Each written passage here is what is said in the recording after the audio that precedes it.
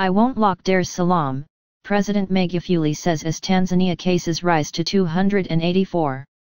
Tanzanian President John Magufuli on Wednesday ruled out a lockdown of business capital Dar es Salaam amid the COVID-19 pandemic, saying the move was aimed at saving people from difficulties and saving the country from an economic meltdown. There are those who have suggested that we lock down Dar es Salaam.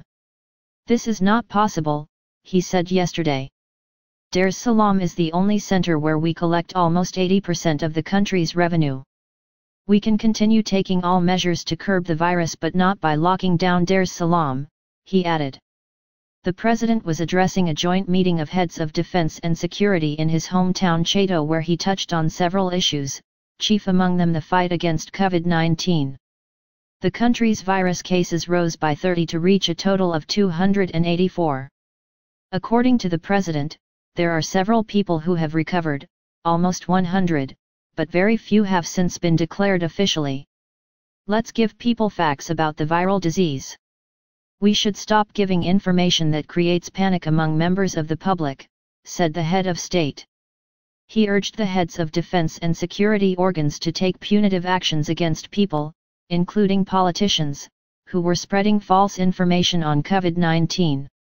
In another development, the president appointed his personal advisor for health issues, Mabula Mchembe, the new permanent secretary in the Ministry of Health. The appointment in the health docket was termed as reinforcing the government's resolve to fight the COVID-19 pandemic. Magufuli also appointed Abel Makubi the country's new chief medical officer, replacing Mohamed Bakari Kami who has retired.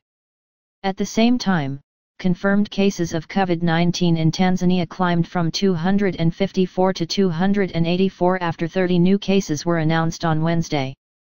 Mwalimu, the Minister of Health, Community Development, Gender, Elderly and Children, said in her official Twitter that 10 of the 30 new cases were from Dar es Salaam.